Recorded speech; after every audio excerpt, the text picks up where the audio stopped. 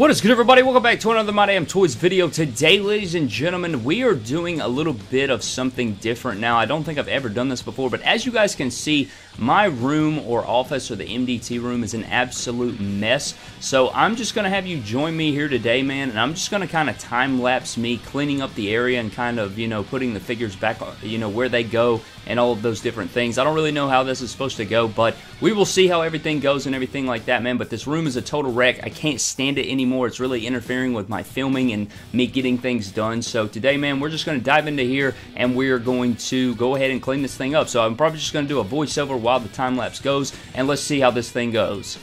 Alright guys, so basically what's going on here is you can see throughout the entire room there's like a ton of figures, just like a ridiculous amount of figures laying around. This is from reviews and, just the recent pay-per-views and stuff like that. So, I'll get all the figures out and I gotta set them up when, we talk about them and things like that for the pay-per-view reviews and stuff like that. But you guys can see me picking up the figures one by one, and basically what I'm doing is I'm taking any, if they're like misjointed or, their like arms are up or, anything like that, what I'm doing is basically kind of putting it in like a vanilla pose so it can fit on the shelf. So you guys can see all of the different figures just kind of laying around and stuff like that. Took some photos for the thumbnail. I don't even know how the thumbnail is going to come out at the time of recording, but basically I'll take a figure and you got to get it, and every single figure in this room has a specific designated area most of the time, unless I've run out of room. But this is the AEW figure shelf over here, so you guys can see me getting the Kenny Omegas fixed up and stuff like that. There were a ton of Kennys. I'm trying to still find some more Kennys, but I don't even have room for them, but you guys can see the Orange Cassidy, Pac, John Moxley right here. So I'm basically just getting those figures, getting them in a vanilla pose, and then getting them up on the shelf so that they can fit, because my shelves don't have a ton of room on them. So you guys know that I have to kind of put them in like a very vanilla-like pose,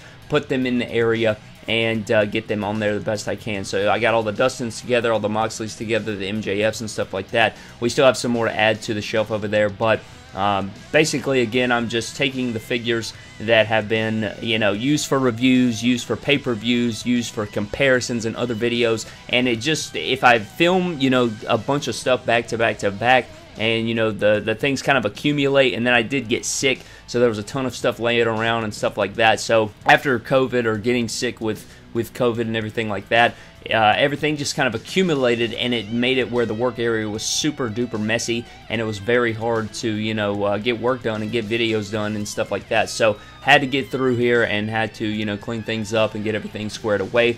But hopefully after the end of this thing, the room and everything like that will be looking a whole lot better. But right here I'm putting Drew McIntyre back on the Vindication shelf. That's actually the new Top Talents figure, I think, or I think it was the Top Talents figure that was with the Royal Rumble gear with the darker skin tone. Still haven't been able to see that on Vindication television, but just all these figures right here, man, like, it's kind of crazy because I kind of forgot all the different figures that were kind of laying around back here. At this moment, behind the ring back there, I'm also getting accessories, putting them in their baggies and stuff like that. You guys know that I do have a ton of bags that have all of my accessories in it. Keeps it a little bit more organized and stuff. But over here, that is the Vindication shelf, getting Aleister Black back in his position, getting Big E back on the MDT Live shelf right there at that moment. So just a ton of figures, man. And another thing is that the Vindication stage right there prevents me from putting any figures behind there, and that really annoys me as well.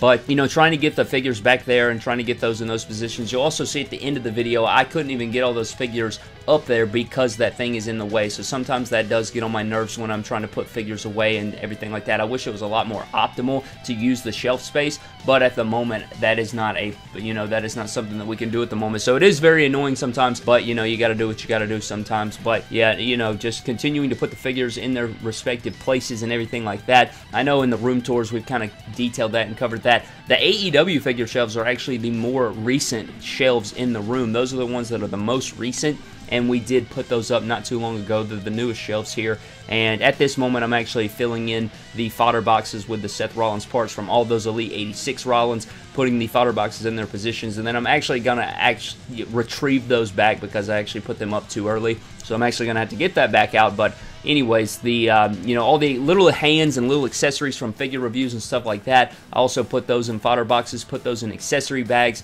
and have to get all of that stuff squared away. Underneath there, it's actually a little bit more organized than it looks, but I did have to get the fodder boxes out there, organize those, get all the little pieces in the hands, and the kick pads, boots, all those different things. After reviews and stuff, they do get strode out everywhere, and then having to collect those and then put them in their respective zones keeps everything organized and everything like that. But if you don't stay on top of things and keep everything organized, then you run into this situation where your room is a total wreck, and then you have to do it all in one day there. But this was, I don't know about you guys, but cleaning up and getting, things back in organization and everything like that is super fun for me, or at least it's very...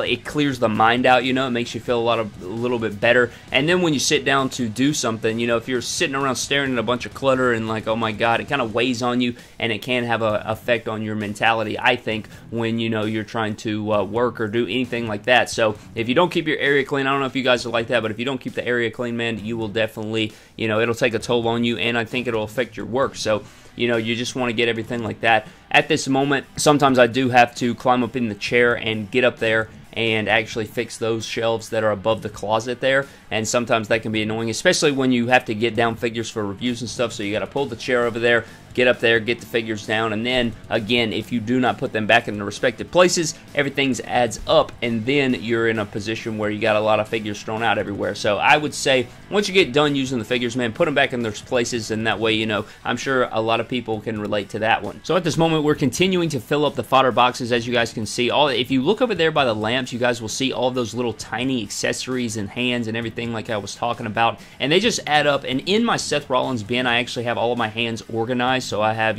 spots for the Jeff Hardy hands, all of the Seth Rollins hands, the gloved hands, all of the different things like that. And again, you get those reviews done, and you review a whole entire wave, and you got all the different interchangeable hands laying around, and then it kind of adds up, and then you got to go and put them in the fodder boxes. So I'm going to try my best to stay on top of that, but putting a Jeff Hardy back up on the Jeff Hardy shelf, tons of Jeff Hardys up there. That's actually the new Top Picks Jeff Hardy that we just added up there. But just that area over there, man, it gets really, really cluttered. You got little, not even just the hands and stuff like that, but you have like the accessories that the figures come with. You have chairs, you have microphones, and all of those things. And I do have respective zones for those things, but again, once you, if you don't put it up in the area that it's supposed to go in initially, then it adds up over time, and you get behind, then you get sick, and then your area is a complete and utter mess. But it's looking a whole lot better already. You guys can see that the arena doesn't have all those different figures in there. You will notice at the end, though, that we have more figures there because I could not put them in their respective zones at the moment because the Vindication stage is in the way. But there you guys can see the little, pile of accessories on top of the box right there. There I am finally retrieving the baggies that I put all of my accessories in. So we got bags for hands, the skin tone that is the most common with WWE figures is going to be the John Cena, the Finn Balor skin tone, so I have a ton of those. They have their own respective Ziploc bag because there's so many, but we have a bag for Ultimate Edition parts, we have a bag for hats and glasses and different weapons, microphones, all of those different things are in their bags. I need to do a whole video, honestly, on just that in itself and showcasing, all the different bags and how I have it organized, man. There's like a ton of stuff in there. This is where I put, extra like title belts, cloth accessories. That's what I was just putting in the closet over there. Doing a little bit of cleaning underneath here. I don't get all of it, but some of those boxes are completely destroyed from my dog, but you guys can see the John Cena box there. There's also Jack's figures and stuff like that, but I think that pretty much wraps up the entire room.